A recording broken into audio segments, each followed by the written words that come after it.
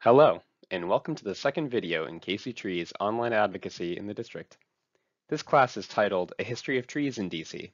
In this module, we'll be going over how DC was created and how planning made it into the city of trees. Before DC looked like this, it looked like this. While it wasn't actually ever a swamp, Washington, DC was built at the confluence of two rivers. This is what gives us the swampy summers DC is famous for. At the time, the area was home to 7 indigenous tribes, 2 of which DC's rivers are named after. The Anacostia River after the Anacostan tribe, and the Potomac River after Patawomac, a Native American village on the river's southern bank.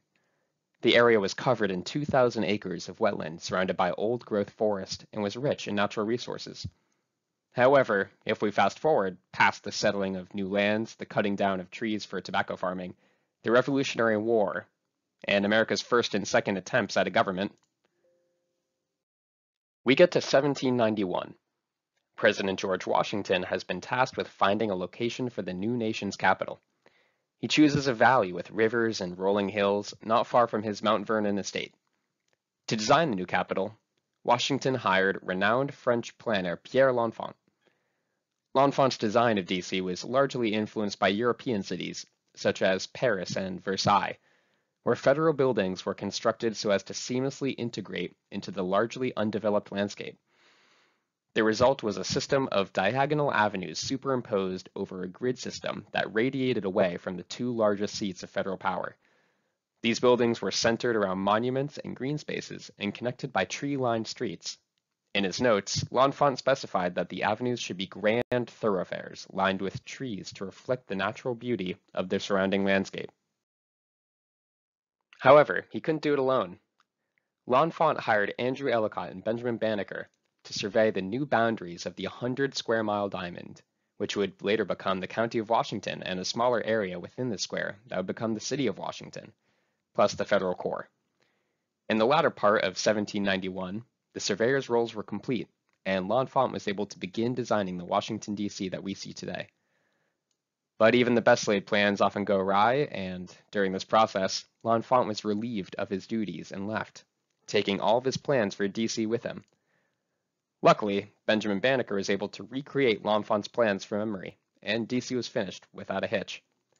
Unfortunately, the beautiful city that these 3 architects created did not stay that way for long. The British burned the White House and Capitol building in 1814, and Virginia retroceded part of DC, now Arlington and Alexandria, and the Civil War led to the destruction of many government buildings. By 1864, buildings were being constructed or reconstructed, while DC struggled to find its footing. To make matters worse, high rainfall and being at the confluence of 2 rivers led to terrible flooding, which you can see in this picture.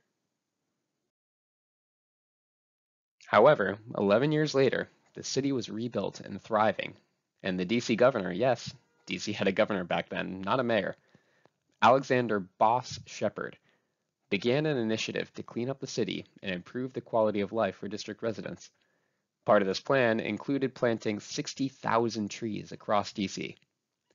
Planting trees to improve the quality of life is not a new idea for Washingtonians.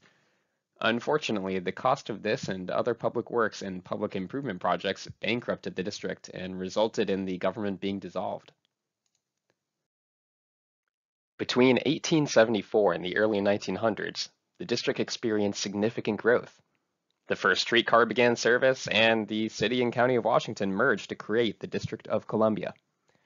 However, all of this new development to accommodate the expanding city broke up existing green space. In 1901, the Senate Parks Commission, or McMillan Commission as it was later known, was formed.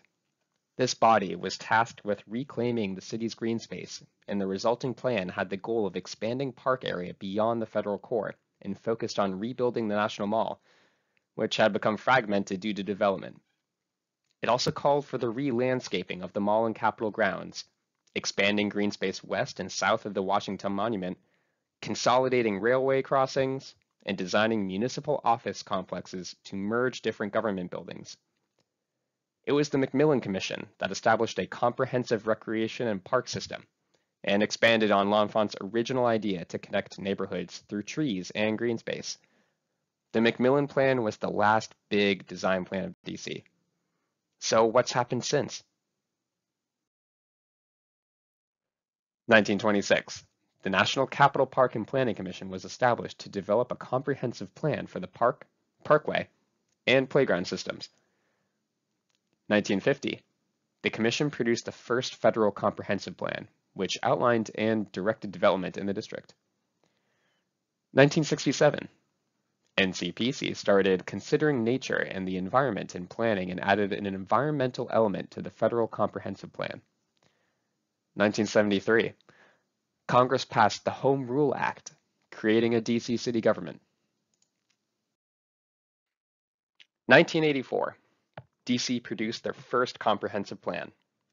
1999.